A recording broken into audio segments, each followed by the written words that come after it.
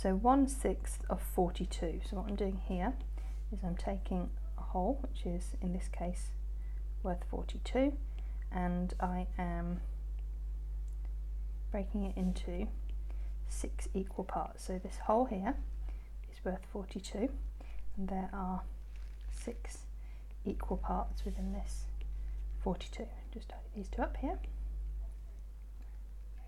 So to calculate 1/6, what I actually need to do is I need to take 42 and divide it by 6. Now I'm going to write out the 6 times table to help me with this. So I've got 6, 12, 18, 24, 30, 36, 42, and I'm going to stop there because I've actually got to 42. So I can now see that there's 1, 2, 3, 4, 5, 6, 7. So that tells me that 42 divided by 6 equals 7. So that means that each one of these is worth 7. So that tells me quite clearly that 1/6 of 42 is 7.